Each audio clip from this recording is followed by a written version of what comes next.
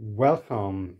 Now, this is a new format here a little bit in the Let's Build, mostly because the part 4 of the Let's Build was not the greatest in my opinion, mostly because of the missing parts and, well, not completely engineered parts here. So I'm going to give a short tour of what I've changed, what parts I had to buy, and where these parts are installed, so that you can continue with part 5 without having to worry about these things, and so that you know which things did not work out as good as I wanted them to work out.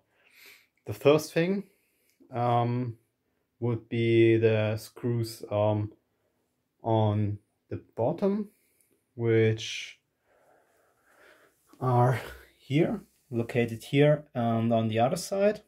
So the screw, here and here, which were simply missing, or more like 2 were included and 2 were missing.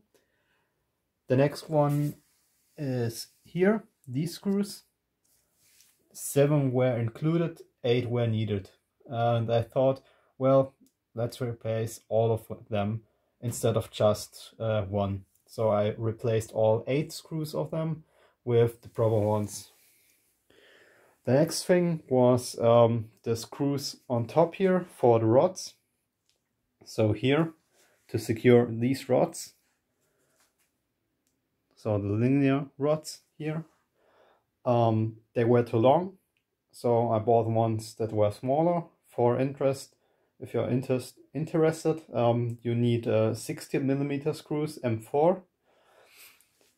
So in total 4 screws of those, and you need an additional 4 screws with 25mm to attach the rods here on the bottom, because the included 20mm ones are just long enough to get pretty much here at the end of the aluminium profile. The aluminium profile already is 20mm high, so the screw won't even poke out.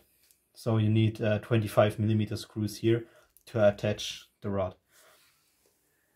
4 of these 25mm ones.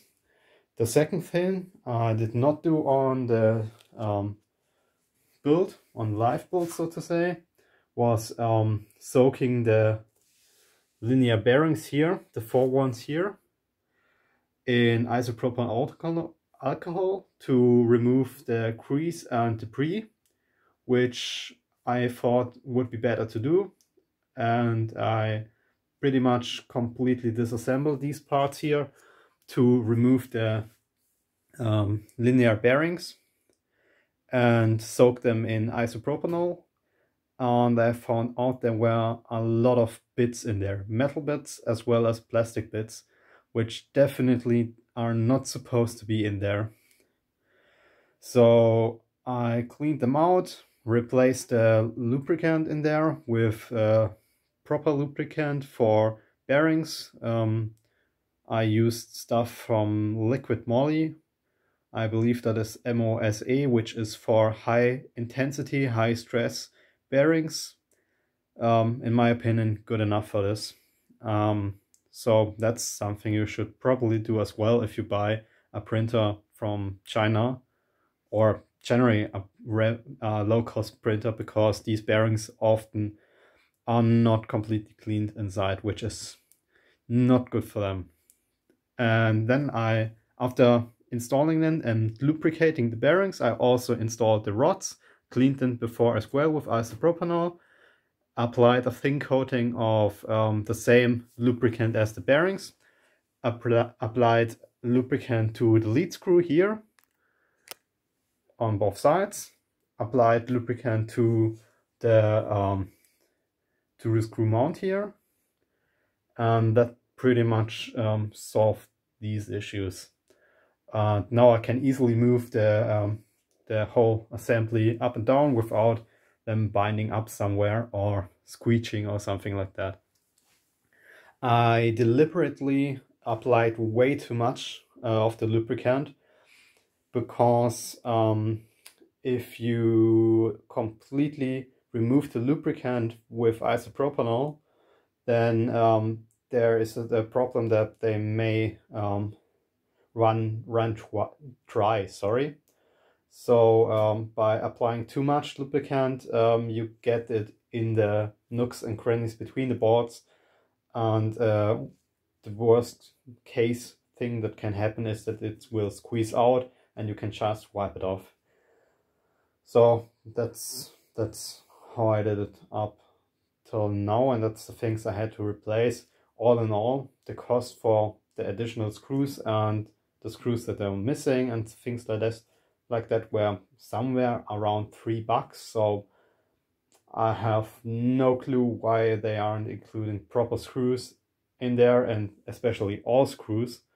But yeah, well, that's a thing to be aware of. And last but not least, I will give you a short tour around the printer, because you mostly only see it in this two-perspective way, but this is quite big, this thing. So a little bit of a view around here. The top is the thing you probably are most familiar with. Yes, and well, this concludes the small in-between part 4.5. And we will resume with part 5, the next part, which is going to be about the hotbed assembly. And hopefully then we'll not have as many problems as up till now. Hopefully no missing parts. As far as I can tell, there aren't any missing parts. I have checked again because I don't want to go to the hardware store a third time to get some screws that were missing, but let's hope that I did a decent job in counting all the screws that are required.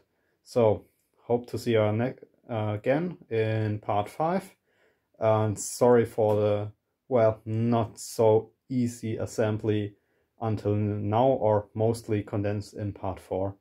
So thanks again, hope you enjoyed watching it, and I also hope to see you in the next part.